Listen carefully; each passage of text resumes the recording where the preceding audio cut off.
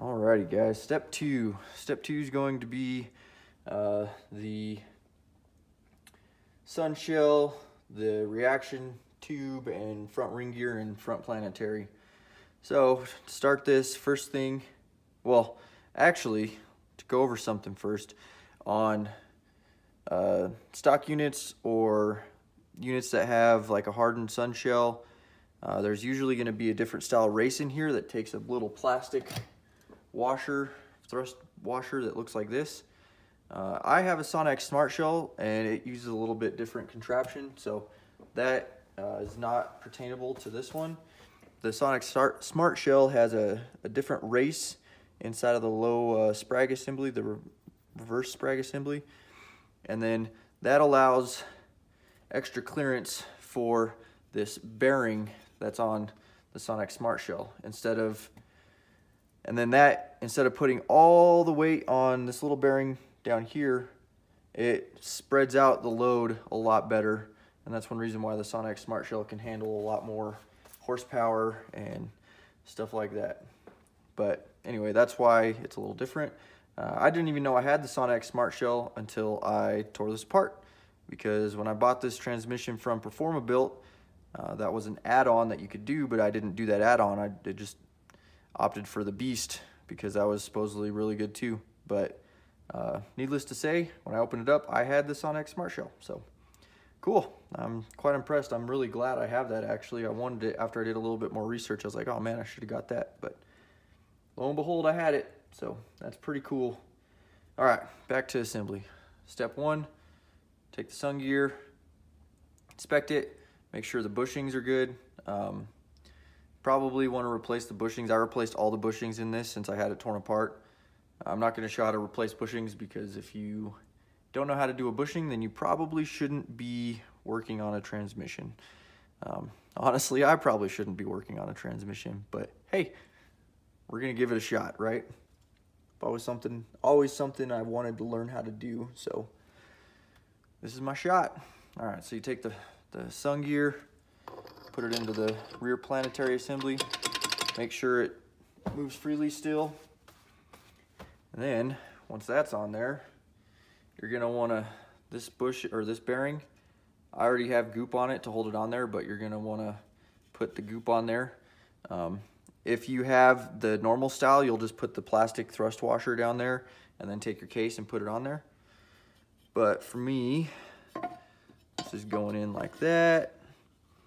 And then you want the shell to go into the splines, just like that.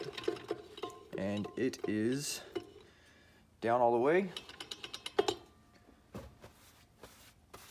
All right, after that, this is one of the pieces I had to replace on mine because I had a lot of wear on it, was my reaction shaft. Had a lot of bushing wear right here. I could feel it, I could scratch it, all that fun stuff. So I needed to get a new one. This is the Sonex heavy duty one that they came out with not too long ago. It's billet, it's supposed to be really good. Probably would have got away with just another stock one because it was fine, but figured, got it apart, might as well make it beefier where I can, especially in a 5,000 pound plus truck making 500 foot-pound to the wheels with 435 horsepower. Might as well beef it up, especially with the bigger tires I got. So I already put goop on there to hold it, and then you're just gonna turn it around, stick it in there just like that, and then make sure it goes all the way down. Just gently, you don't want to force anything.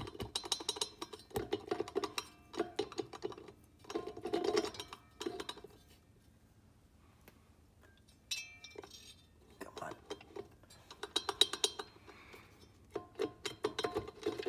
There we go. There we go.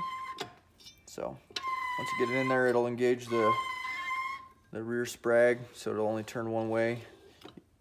Locks up, and then it's clockwise, so that's good. All right, next piece of the puzzle, forward planetary.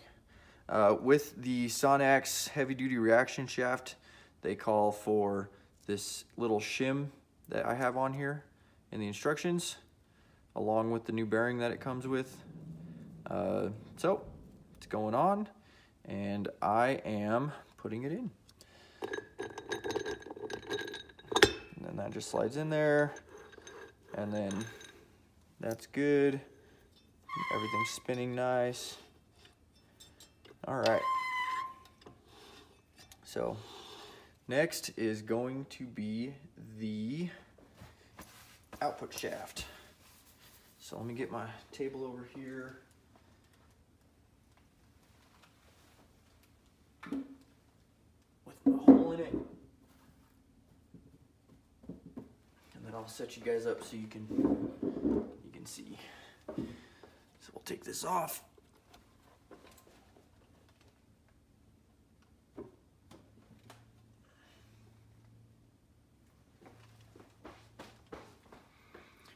And then, where'd they go? There it is. Alrighty. Loosen the phone. Get my little contraption I made to hold my phone for my clamp. There's my phone holding setup. Actually works pretty good. Didn't know how well it would work, but all right. So that'll turn you guys this way. Slide it into my little contraption here. For the buttons, so I don't accidentally pause the video. And let me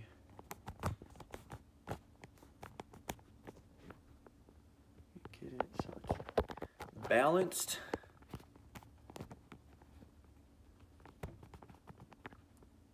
And then let me check the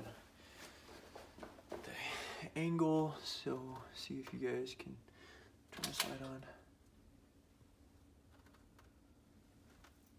All right, scoot it this way a little bit. Is that better? That's pretty good. All right, so you're gonna take the output shaft, and then I've made a hole in this little $12 Walmart table so I can get underneath here and push everything up.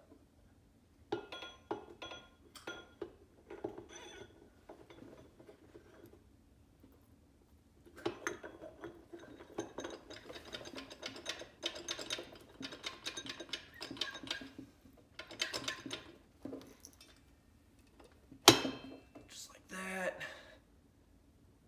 And stand. Let me get my snap ring pliers, my snap ring. And then it's just gonna go over the shaft into there is a groove there for the snap ring, just like that. Ta-da! We got an installed output shaft. Alrighty, part 2's done. Thanks, guys.